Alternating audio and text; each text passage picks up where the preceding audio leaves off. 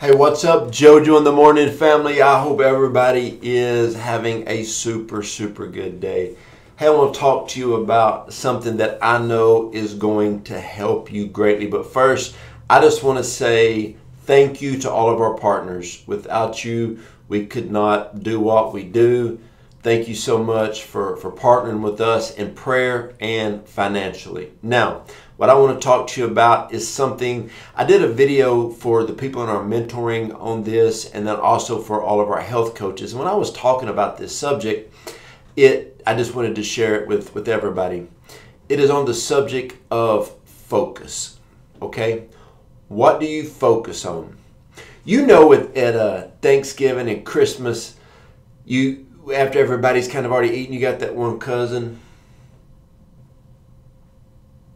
What you staring at? Oh, I'm staring at those desserts. They're going to end up being by the desserts. Now, somebody's brewing coffee. Your boy's going to be like, that coffee ready yet? You're always going to go where your focus is at. Like right here, I'm sitting here, arms reach, boom, got the Bible. Arms reach, got my calendar book. People call in our mentoring, hey, can we schedule a call? Yes, we can. You know, I got my different books right here. What do you focus on, you get. That's why when I start every morning, I go to the prayer chair, okay? Mark 1:35, Jesus got up early in the morning, went to a solitary place where he prayed. When I wake up, first thing I do, I go to the prayer chair. I am focused on the Lord to start my day. You know, so many times I talk to different people, and it may be somebody in our church, somebody in our mentoring program, or just whatever, maybe in our health program, or I'm mentoring somebody in different things that I mentor people in, and they talk about a prophetic word, a vision, a dream they have, and they're so passionate about it, and I'm buying into it. I'm like, man, that's awesome. I love your prophetic word. I love your vision. I can so see you doing that. Man, it's right up your alley. It matches your gifts, talents, and abilities. What's your plan? Oh, no. And then all of a sudden, a month or two later, they're going off over here. But they're not focused, okay? When you're driving, we always told our kids when we're teaching our girls how to drive, 10 and 2, focus. Oh my gosh, look at that. What? No, you don't look. I just wanted to see if you would. I said, keep your eyes on the road. Don't be picking up. Like, one time I text my girls, like, quit reading that text. You know, focus, all right? Focus on what you're doing. That's why this little bad boy right here is good for me. And I'll tell you why. Oh my goodness. I didn't even know this. I did not even realize this. The front of my calendar for 2023, 2024, it says focus on the good. Prophetic sign from the Lord. You know, you charismatics are always looking for a sign. I got your sign right here. But I open this up. Okay.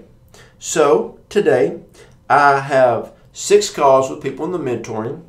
I'm talking to 4 health coaches, and I'm shooting 4 videos. I've got 2 blocks of prayer, 1 block of Bible, and 2 blocks for books. 1 mindset book and 1 spiritual book.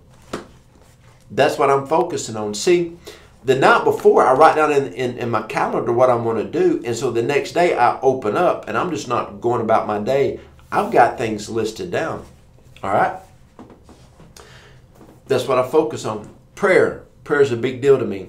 We've been doing a Tuesday night prayer for 12 years now. For 12 years, we've been doing a Tuesday night prayer. Just even 7 years before Roar Church was established, me and a friend of mine, Jeff McFarland, established a Tuesday night prayer, and we've been praying for 12 years. You know, what do you focus on? Whatever you focus on is where your attention, your efforts, your money, it goes, all right? Colossians 3 and 2, set your mind on things that are above, not on the things that are of the earth. So many times we get a prophetic word from God, but then we let all of these natural things pull our attention off of the God thing. Proverbs 4:25. Let your eyes look directly forward and your gaze straight before you. What are you looking at? Like, what are you looking at? What are you focused on? Whatever you're focused on, it matters. I saw a video one day of a guy. He was in a parking lot, and it wasn't funny, but there was not a car in the whole parking lot, and he had a light pole. And some people would laugh at that. A few weeks ago, I was going to pick my son up for school, and you drive through this one parking lot before you get in the pickup line.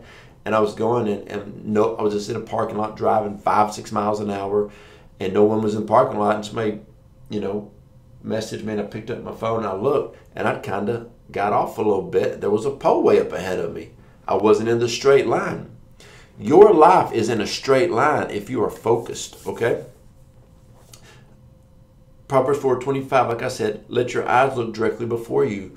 Where you put your eyes, that's what your mind thinks about. That's what you're focused on. I remember I was doing a kind of marriage counseling, but just the guy came in. And he came in and he was frustrated with his wife and rah, rah, rah, rah. I said, hang on. What your eyes been looking at? He said, what do you mean? So what your eyes been looking at? He said, what do you mean? I said, I don't remember you ever being negative towards your wife. I mean, what have your eyes been looking at? And he just said, well, I looked at another family and this lady, she does this and this. And I looked at this family and their wife does this. I said, that ain't your wife and that ain't your family. A lot of times we look at what this person has, this person's ministry, this person's business, this person's family. That ain't your business. That ain't your family. That ain't your ministry. I mean, it's really none of your business, okay? Focus. Okay, that's what I try to teach my kids. That's what I try to teach people. If you would focus on you. Had somebody one time, they were frustrated. They were in our ministry. They were frustrated with our ministry. And I told this couple, I said, hey, look, I know you're struggling financially. I know you're struggling in your marriage. I know you're struggling with your kids. In every area of your life, you're struggling. Your relationship with me is the one thing you do not need to be struggling in. And I don't do drama. I mean, you're frustrated with everything in your life. Why would you be frustrated with your church? And then they said, oh my gosh, thank you for bringing clarity to us. Our focus feels like it's in a blender. And we're just frustrated with everything. They're not focused. They weren't focused, okay? We've got to be focused. Matthew 6:33, this is going to help you. But seek first the kingdom of God and his righteousness. Listen. The kingdom of God, not your kingdom, and his righteousness, not your righteousness and not your truth. Most people think their truth is the truth. Now, the Bible says there's nobody perfect, no, not one, so nobody has the perfect truth. Our truth and our hope is found in him. And it says, and all of these things will be added unto you. One translation says, and all of these less important things will be taken care of. When our focus and our gaze is upon him, everything else will be taken care of.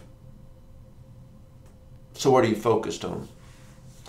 As we're getting ready to enter into 2024, can you focus for 365? One of my buddies one time, he said, Joe, you know why when we have gym memberships, we charge 12 months? I said, I bet I can, but go ahead and tell me. He said, because 80% of the people that sign up in January don't come back in February, and 10% that come back don't come back in March. In February, they'll come back in March. He said 90% of the people don't even enter the gym from March to December. That's why gyms will go under if we did month-to-month contracts. We got to do the year because people don't come back. They're not focused. They have a dream, a vision, but they don't have a long-term plan. whenever I do anything in my life, I get a long-term plan, because if I don't, it won't work. All right? Long-term plan. Focus. What are you focused on? You focused on your relationship with God. Great. When do you read every day? When do you pray every day? Focused on your marriage? Okay, my wife and I, we have a coffee date. We talk numerous times a day. We have it set up. I try to have a meaningful relationship with every one of our kids. I try to have a conversation with every one of our kids every single day. Okay? I work on our mentoring program, our health coaching program, the social media videos, our church. I'm always focused on the important things. And when you, Matthew 6:33, spend all your time focusing on your kingdom assignment, other things will just fall in place.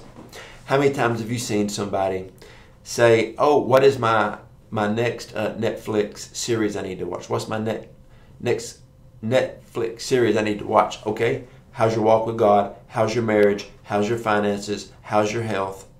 You know, when the Bible talks about the complete being that we are, it's spirit, mind, emotion. Some say spirit, soul, body. And so that would break down basically to four things: spirit, mind, emotions, and body.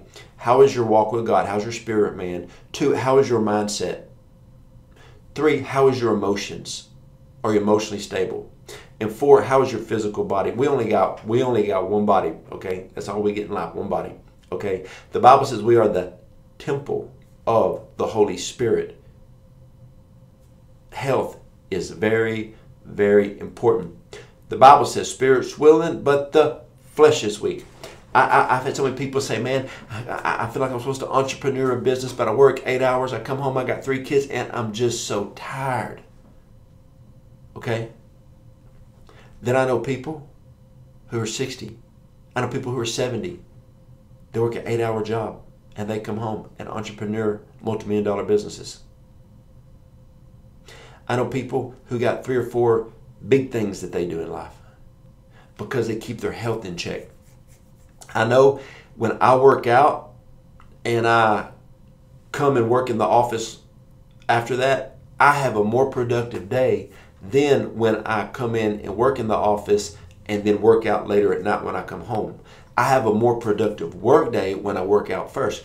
Get that body going, get that blood pumping, you know, get my water in, get my amino acids in, get my protein in. You just feel better, okay? Focus is so important.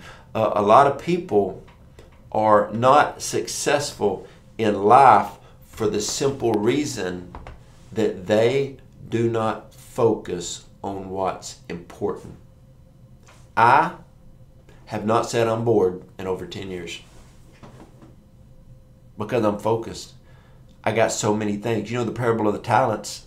You faithful with 1, you get 2. Faithful with 3, you get 6. Faithful with 5. And it just keeps going. Like Dr. Miles Monroe would always say, you can have what you can manage. You've got to put yourself in a position to prosper in life, to thrive in life. Why? Because there's a whole lot of people depending on you to do what you're called to do.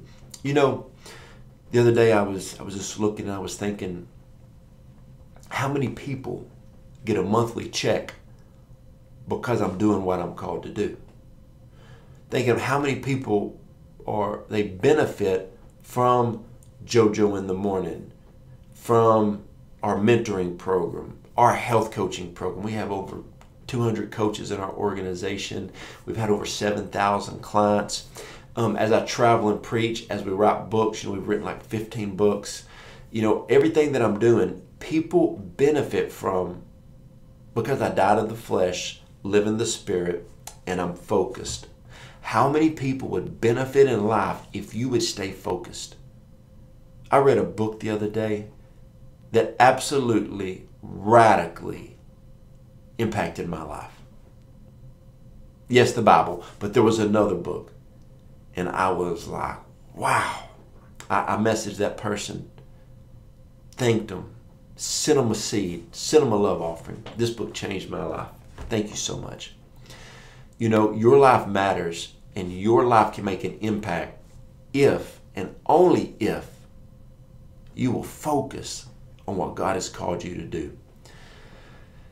And the greatest way to do that is by getting in his presence every single day. All right. Y'all need prayer? Go to the website, joejoedawson.net. Go to the contact button. Hit it. Send me a prayer request. I would love to pray for you. Love y'all.